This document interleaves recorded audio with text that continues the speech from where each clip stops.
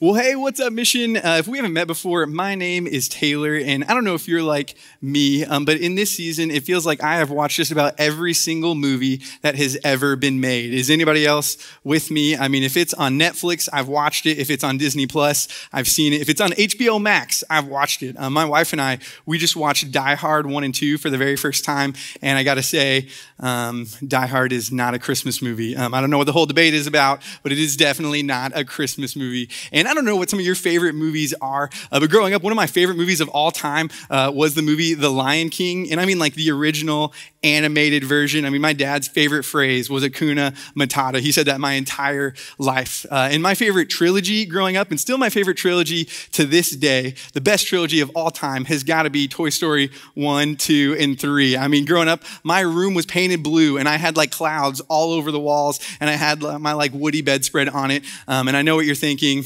What about Toy Story 4? Well, that was one too many, so I'm just saying that one doesn't count. But then my sister, man, her favorite movie growing up, like if it was on TV, like if it was showing on cable, like it was on our TV, we watched it all the time. And luckily I learned a lot from this movie. I learned about like football and history. I learned about war stories and what it means to like love your country. I learned about 27 different kinds of shrimp, like jumbo shrimp, sweet and sour shrimp, coconut shrimp. It made me want to get up and like run across America and run, Forrest Run. That's right, the movie Forrest Gump. And I learned a lot of good life lessons from Forrest Gump. Like stupid is as stupid does. Or how about life is like a box of chocolates. You never know what you're going to get. And I learned that the best way whenever you're telling a story, writing a paper, or something like that, the best way to end a story whenever you don't have anything else to say is to just say, and that's all I have to say about that. But I remember there's this one scene in the movie that has always stuck with me. And it's towards the end of the movie. Forrest is standing over the grave of his deceased wife, Jenny, who died young because of just some decisions that she had made in her life. And he's standing there and he says aloud, he says, "I don't know who is right, Mama or Lieutenant Dan. Are we all just floating around like a feather on a breeze without a purpose or a plan? Or do we all have a destiny?" And man, if I'm honest, there has never been a season in my life where I've felt more like a feather in a breeze, tossed and turned each and every way than this season.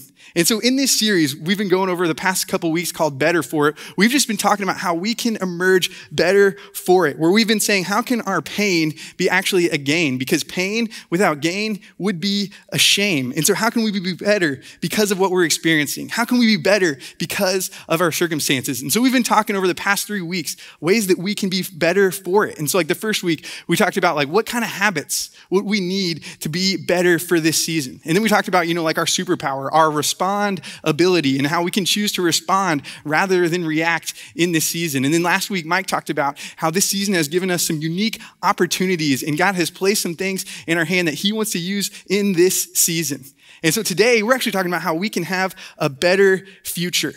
And even talking about a better future, you might be frustrated in that moment. You're like, having a better future? Like, I can't even think about 1 day, 1 week from now, let alone a better future. I mean, I feel like I'm tossed back and forth like a feather on a breeze. Like, does God really have a plan for my life? Does God really have a plan for this season? And so today what we're going to do is we're going to kind of like binge watch through the story of a guy named Joseph. And so his story is in Genesis chapter 37, and you got to go like binge watch through it later. You got to read through it because it is an awesome story. Like basically Joseph's story is if you took This Is Us, Cobra Kai, and The Crown and put it in a blender, like Joseph's story is what would come out. I mean, this movie has family feuds and fight scenes. It's got royal scandals and people that are way too much to handle. And so we're going to jump right into episode 1 of Joseph's story. And episode 1 is titled Lost, because just like Flight 815, Joseph's story is doomed from the start, except there's no polar bears in his story, but that's just a different thing. You get the idea.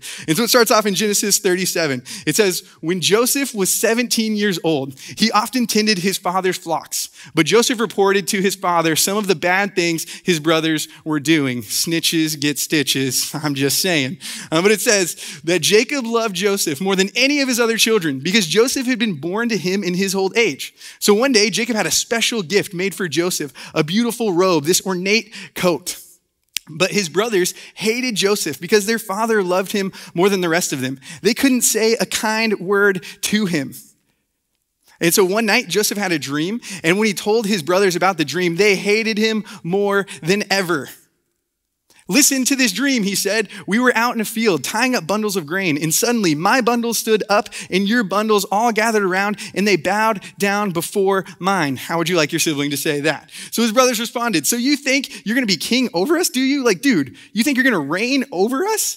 And they hated him all the more because of his dreams and the way that he talked about them. I mean, it's not Joseph's fault that he is his father's favorite, but now he's not only been given special attention and affection from his father, he's walking around sporting his like dad likes me better than you jacket and flaunting it in front of all of his brothers. I mean, maybe real quick on the chat, let us know if you are an older sibling. We got any older siblings who are tuning in today? And I know you had it way harder than all the younger siblings out there. Younger siblings, if you were a younger sibling, go ahead and tell us in the chat. I am a younger sibling, and I'm just saying, it's not our fault that we're our parents' favorite. It's just the way it is.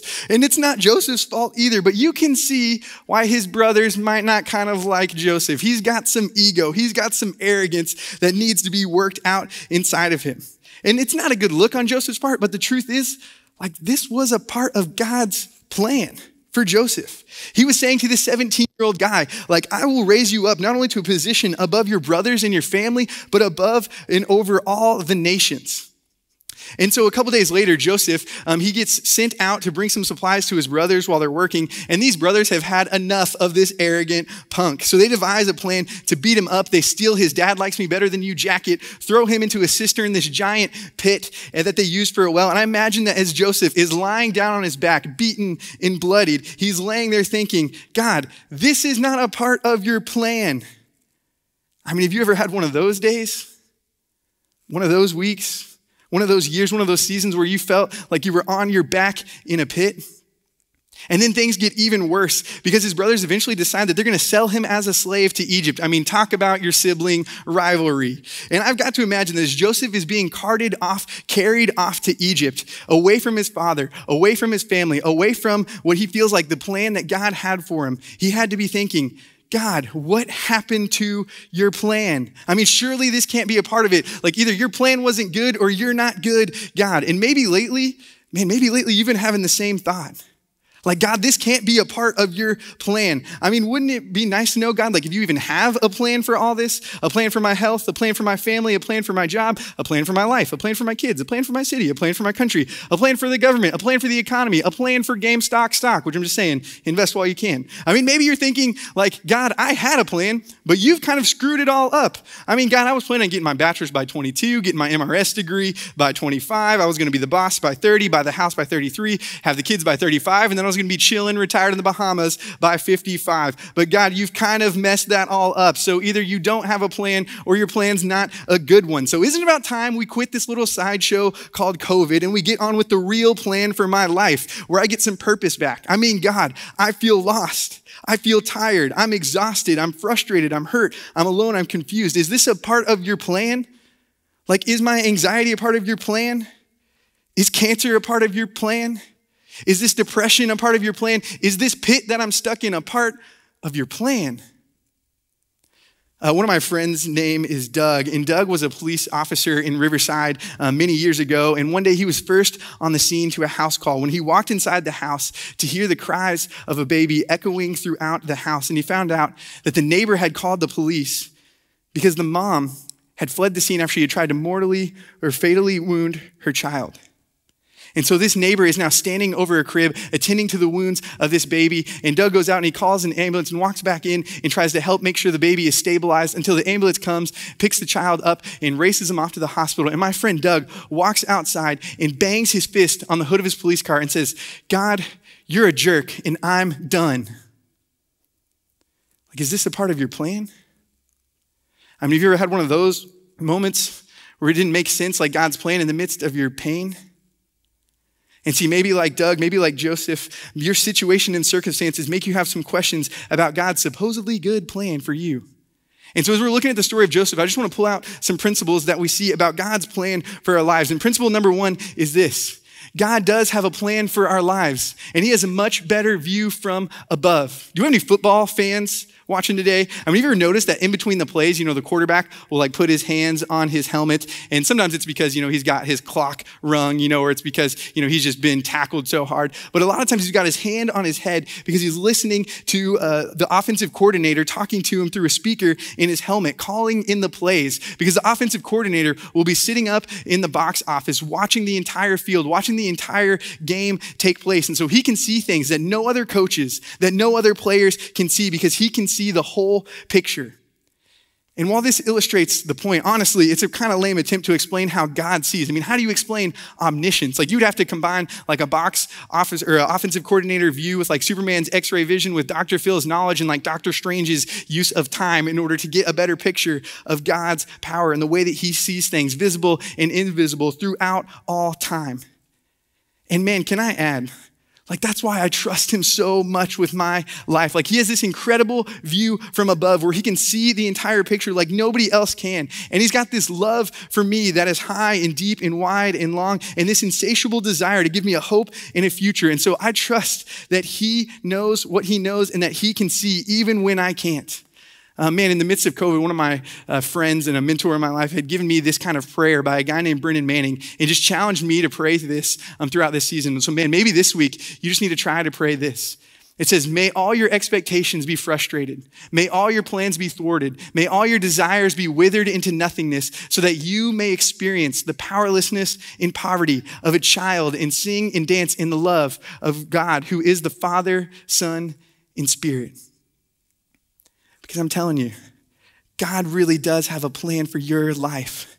And it is a better, bigger, greater, grander plan than we can ever even imagine. And he's got a much better view from above. And that leads us to episode 2. Episode 2 is called Gladiator. Have any of you guys ever seen this movie? It follows the story of the general who became a slave, the slave who became a gladiator, and the gladiator who defied an empire. And all throughout the movie, there's this great line that the main character says over and over, because even in the midst of his circumstances, he knows who he is, and he has a resolve to continue to live out his identity. He says this, he says, "My name is Maximus Decimus Meridius, commander of the armies of the north, general of the Felix legions, and loyal servant to the true emperor, Marcus Aurelius, father to a murdered son, husband to a murdered wife, and I will have my vengeance in this life or the next." And man, Joseph's story, it's the story of a son who became a slave who will become a prisoner who would eventually define an empire. But first, like, he needed to learn who he was. He needed to have a resolve to focus on his identity. And that brings us to principle number 2. And that's that God's plan is focused on who more than do. God's plan is always more about who we're becoming than what we're doing. See, in Egypt, Joseph is sold into a governing official named Potiphar's service. And this guy, Potiphar, takes him home, and man, he puts Joseph to work. Like, this younger sibling, he's no longer the golden child of the family. Like, his dreams, the hope and the future that he had, it is not turning out how he expected. But it says in verse 2, it says that the Lord was with Joseph. And God was interested in using whatever came Joseph's way to mold and shape his character. And there was this obvious arrogance and ego that needed to be worked out in him. And as Joseph worked as a slave in Potiphar's house, man, he learned humility. And as we read and the story goes on, we see that Joseph was faithful. He was obedient. He was this hard-working guy that just did the right thing. He didn't gripe. He didn't complain. He was full of integrity. And in spite of his circumstances, he served, knowing that God was with him and was doing something in him. And as a result, man, God used his life and gave him success in everything he did. Like it says that everything he touched got success. It's like the theme song of Joseph's life would have been that old magic song, like, I got the magic in me. Every time I touch the track, it turns it into gold. You'll never hear that song again the same. But it says this in Genesis 39. It says, Potiphar noticed this and realized that the Lord was with Joseph. And because he realized the Lord was with Joseph, Potiphar gave Joseph complete administrative responsibility over everything he owned. With Joseph there, he didn't even worry about a thing except for what kind of food that he was going to eat. And just like God could use a season of servanthood to teach Joseph humility, to refine and refocus Joseph's identity, to focus on his character, man, God could use a season of frustration, a season of uncertainty, a season where you feel like you're blowing around like a feather on a breeze, a season of job loss, a season of singleness, a season like COVID to work on your who. Because God cares more about your who than what you do. He cares more about your character than your comfort. And he cares more about who you're becoming than what you're doing. And so who do you want to become? Like, what is the kind of person that you want to become in this season and for the rest of your life? And man, maybe this week you need to read through Joseph's story and write down the kind of character he had and resolve to become that kind of person, or flip through the pages of scripture and see what God brings to mind of like who you might want to become. And I want to read you an anthem that I kind of heard a couple of years ago. It's called The Fellowship of the Unashamed. And it's just been kind of like an anchor for me of the kind of person that I want to become, of who I want to be. And actually on Monday, we're going to do another Better For It workshop where we're going to talk about not just like who we want to become, but how we actually lay that out in our lives and how we can work towards that over the next 90 days. And so make sure you check that out. It is going to be awesome. You don't want to miss it. But here's kind of the who that I heard a couple years ago that it's like, man, this is who I want to become. It goes like this. It says, I am a part of the fellowship of the unashamed. The die has been cast. I have stepped over the line. The decision has been made. I am a disciple of Jesus Christ. I won't look back, let up, slow down, or be still. My past is redeemed. My present makes sense. My future is secure. I'm finished and done with low living, small planning, smooth knees, colorless dreams, tamed visions, worldly talking, cheap giving, and dwarfed goals. I no longer need preeminence, positions, promotions, plaudits, or popularity. I don't have to be right, first, recognized, praised, regarded, or rewarded. I now live by faith, lean on his presence, walk with patience. I'm uplifted by prayer and labor with power. My face is set, my gait is fast, my goal is heaven, my road is narrow, my way is rough, my companions are few, my guide is reliable, and my mission is clear. I cannot be bought, compromised, detoured, lured away, divided, or delayed. And I will not flinch in the face of sacrifice, hesitate in the presence of adversity, negotiate the table of the enemy, ponder at the pool of popularity, or meander in the maze of mediocrity. And I won't give up, shut up, or let up until I have stayed up, stored up, and paid up for the cause of Christ. I must go till he comes, give till I drop, preach till all know, and work till he stops me. And when he returns for his own, he will have no problem recognizing me. My banner will be clear, for I am not ashamed of the gospel, because it is the power of God that brings salvation to everyone who believes. And I will have my vengeance in this life or the next. Okay, it doesn't say that last part. But what I've been learning from looking at the life of Joseph, what God's been teaching me in this season, is that God is far more concerned with my character than my comfort. And God's plan for our lives a lot of times looks more like who than do. And until we start thinking that way, we're going to miss God's plan for us, because we're going to hold up the canvas of our dreams before God and say that it has to look this way. We have to do all of these things in order for it to be the master plan that you have for me. And the life of Joseph says, no, it doesn't. Like God says, I'll use whatever life throws at you to shape you, to mold you, to chisel the character in you, to make you into the person I know that you can be, and to lead you where you need to go. You can trust in that. You can trust in the plan. You can trust in the process, and you can trust in me.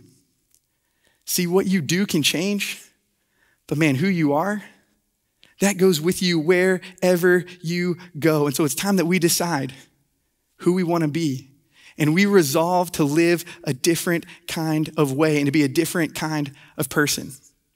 And man, it's a good thing that Joseph's who had gotten some work done on it, because then we enter into chapter 3 in our story, which is called 50 Shades Darker, because I'm just saying it's about to get real. It says this: Joseph was a very handsome and well-built young man, and Potiphar's wife soon began to look at him lustfully. Come and sleep with me, she demanded. Cougar, I'm just saying. And I don't know why, but whenever I read Joseph's response to Potiphar's wife, it always plays out in my mind kind of like to the tune of, Green Eggs and Ham by Dr. Seuss, because Joseph responds and he says this: I will not sleep with you, Potiphar's wife. I do not wish to cause any strife. I will not kiss your lovely lips. I will not touch your curvy hips. I will not think about your bod. How in the world could I sin against God? I will not sleep with you here or there. I will not sleep with you anywhere. And this totally frustrates Potiphar's wife. And so one day, when no one else is around, when Joseph is working in the house, she grabbed his clothes and demanded that he sleep with her. And so Joseph pulls away, and as he did, his cloak, his robe, his outer garment came off, and he ran from the house. And so Potiphar's wife is left there holding his robe, and she's frustrated. And so she begins to scream and say that Joseph, this slave, had tried to sexually assault her. And when Potiphar comes in, she tells this big, phony, melodramatic story, which makes Potiphar furious. And so he throws Joseph in jail for attempted rape. I mean, have you ever had one of those kind of days when you're just trying to do the right thing? You're just trying to do the honorable thing, and then all of a sudden you find yourself looking through the prison bars of false accusation. And do you know what the script says in the story? It says, but the Lord was with Joseph in prison and showed him his faithful love. He was right there with him. And now, I don't know, but maybe God was reminding Joseph, like, hey, I have a great plan for your life. I've got a great vision for you. I'm going to take you somewhere. Who you're going to become is going to be used greatly in this next season. I'm going to do something extraordinary with you. And if I'm Joseph, I'm like, yeah, okay, God, this plan, so good. Really love the way you work. Masterful plan, great work. Getting beat up by my brothers and thrown in a pit. Awesome, loved that. The trip through the desert, chained up by these gypsies. Best Uber I've ever taken. That was awesome. Being sold as a slave in Potiphar's house, 10 out of 10 would recommend. Charges for simply trying to honor you. Yeah, this is exactly how I pictured my life turning out, God. How many of you ever had one of those moments? One of those days? One of those lives? But you know what? Joseph, who knew who he was called to be, who knew that God's plan was who more than do, he resolved to live a different way. And so after a while, the warden made Joseph head over the entire jail. See, in spite of his circumstances, Joseph just decided he was going to bloom where he was planted. And that leads us to the next principle. Principle number 3, which is that God is always working, or God is always with you, and he's working in the dark. You see, what Joseph could have easily have done was stopped and been like, okay, God, either A, I guess you were wrong. B, you changed your mind. C, I did something to tick you off and the plan, I just wasn't a part of it. Or D, you must not be real to begin with. But Joseph just continually submitted himself to God. And I think I know why, because repeatedly all throughout the text, it says that the Lord was with Joseph. He blessed him greatly as he served in the home of his Egyptian master. The Lord was with him in the midst of Potiphar's wife. The Lord was with him whenever he went to prison. The Lord gave him favor in everything he did. The Lord was with him. And you see, whenever it gets dark, when we're in the darkest moments of our story, God doesn't go to bed. He doesn't go to sleep. He doesn't need rest. He doesn't take naps. Like, God doesn't need a double espresso shot in the morning to get up and get going, or a Red Bull in the afternoon to keep him chugging along. Like, check out what it says in Psalm 121. It says this. It says, indeed, he, God, who watches over Israel, he never tires, he never sleeps. The Lord himself watches over you. The Lord stands beside you as your protective shade. It reminds us that when our bodies flop in bed tonight because we are exhausted, when we close our eyes to rest, the inexhaustible God will be up all night long, working out the details of our promised hope and future. All night long, 24/7, 365, he will be working even in the midst of the darkest times. Christian Rager spent 4 years in a dark place, the infamous concentration camp of Dachau. And he was imprisoned there from the Nazis by 1941 to 1945. And his crime was just being a passionate follower of Jesus. And he said that Nietzsche said that a man can undergo torture if he knows the why of his life. But here at Dachau, he learned something far greater. He learned to know the who of his life. And he was enough to sustain me then is enough to sustain me still. See, when Joseph was sold into slavery by his brothers, you know who was with him? God. And he was working out his plan in the background. When he was in Potiphar's house, God wasn't caught off guard by that. When he was falsely accused, arrested, and thrown in prison, the plan wasn't derailed. God was with Joseph as the days and years passed, day after day, night after night. At work in the dark, God was working in the background, timing all of the events together until just the right moment. And that leads us to episode 4, which is called Inception, because this is like the do moment where the whole thing comes together and God's like, I love it when a plan comes together. Because now that Joseph's hanging out in jail, a couple of days later, Pharaoh sends 2 of his trusted officials down to jail. And we don't know why they were in prison. Maybe, one was a cupbearer, one was a baker. So maybe, one day the baker burnt the bagels or something like that. Maybe the wine guy just accidentally spilled some wine on Pharaoh. Maybe he just had too much starch in his shorts. I don't really know. But now they're in jail with Joseph and they start to have these weird dreams. And Joseph overhears them talking about their dreams. And he says, I know a thing or two about dreams. I've actually had some dreams back before in my life, but they didn't really turn out, but maybe, I can help you with your dreams. So these guys begin to unpack their dreams with Joseph. And Joseph says, well, I've got some good news and some bad news. The good news is, cupbearer, in 3 days' time, you're going to actually be lifted back up to your position of power. And when that happens, when you're back at the right hand of Pharaoh, man, don't forget me. Now, baker, buddy, got some bad news for you. You are about to be toast because in 3 days' time, your head is going to be lifted off and you will be impaled on a pole. And sure enough, after 3 days, exactly what Joseph said was going to happen, happened. And so now the cupbearer is back right next to Pharaoh, and it says that he forgot Joseph. And so put yourself in Joseph's place. It's been 13 years since he received the promise from God. It's been 13 years since God let him in on the plan. Not 13 minutes, not 13 days, not 13 months, 13 years. And so finally, after 2 years, whenever the cupbearer has been by Pharaoh's side, one day Pharaoh has some dreams and nobody in the land can figure out what these dreams mean. And so all of a sudden, the cupbearer remembers like, oh yeah, this guy that I was in prison with, he can interpret dreams. And so he goes and he gets Joseph and brings Joseph before Pharaoh. And Joseph says to Pharaoh, Pharaoh, I cannot interpret your dreams, but maybe God can give you the answer you're looking for. And so Pharaoh tells Joseph his dreams, and Joseph says, well, Pharaoh, I've got some good news and I've got some bad news. The good news is you're going to have 7 years of feast all throughout your land. You are going to have so many crops that you're not going to even know what to do with it. The bad news is after the 7 years of feast, there will be 7 years of famine. And so you need to store up grain now in the years of the feast in order to prepare for the famine. And so Pharaoh looks at Joseph and is like, well, you're no average Joe. I'm sorry. But he says, who is wiser than Joseph? Like clearly we need to appoint someone to be over this project. And so Pharaoh says, there's no one better than Joseph. And in one day, in one moment, Joseph is moved up from the right-hand man of the warden to the right-hand man of Pharaoh. Nobody in the land was higher in position other than Pharaoh, than Joseph. Joseph is all of a sudden, his plans fulfilled. The dream that he was given comes to fruition. And then wouldn't you know it, lo and behold, after the 7 years of feast, the 7 years of famine begin to start, just like Joseph predicted, and 2 years into the famine, you know who came walking through the doors of Egypt looking to get some food?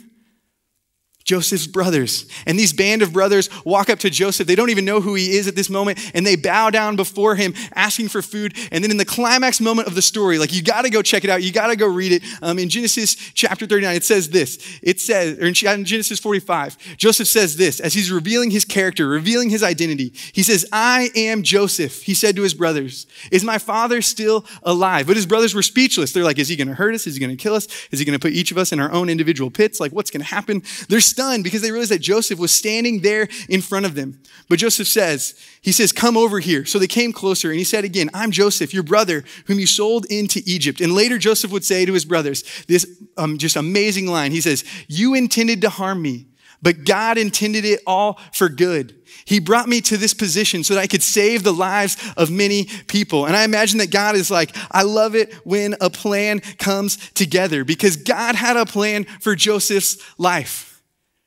And man, 12 years after my friend Doug banged on the hood of his police car, he was back in Riverside and he was heading up a garage sale fundraiser that his church was putting on when some lady contacted him and said, hey, I've got some things I want to donate. And so she sent him an address and Doug drives over to this house and he parks his car when all of a sudden he realized he's parked in front of the house that he had parked in front of 12 years earlier. And then all of a sudden the garage door begins to roll open and Doug looks inside the garage and he sees the crib that he had stood over 12 years before. And a woman begins to walk out and tears start to come in her eyes as she walks up to Doug and she says, I've got a bit of a crazy story, but I feel like I need to tell it to you. And Doug says, ma'am, you don't need to tell me your story. And she says, no, I really want to tell you. And he says, no, ma'am, you don't understand.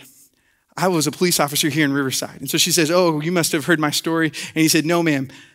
12 years ago, I was the first person to show up at this house on the day the call was made. And the woman just began to bawl and pulled Doug inside her house and began to tell him how 12 years ago, she was in the deepest, darkest pit in her entire life. And she made a decision that she would forever regret. And she fled from her family and ended up in prison. And it was there in jail that she met a man named Jesus. And man, 2 weeks later, my friend Doug met this girl who was a baby 12 years earlier that he had stood over. She walked into his church holding hands with her mother.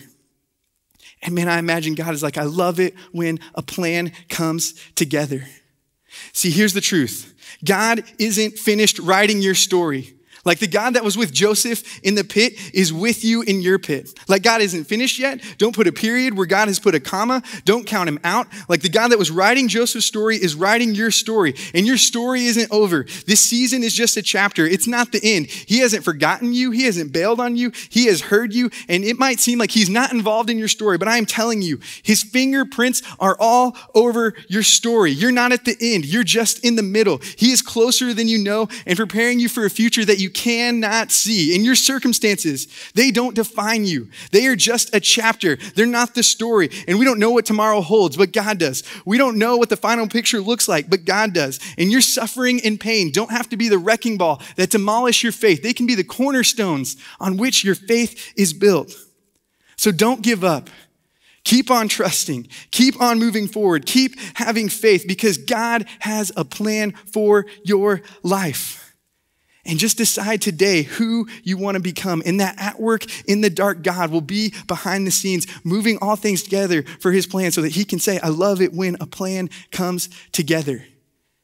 And man, when we do that, that's whenever our pain becomes our gain and that we will really be better for it.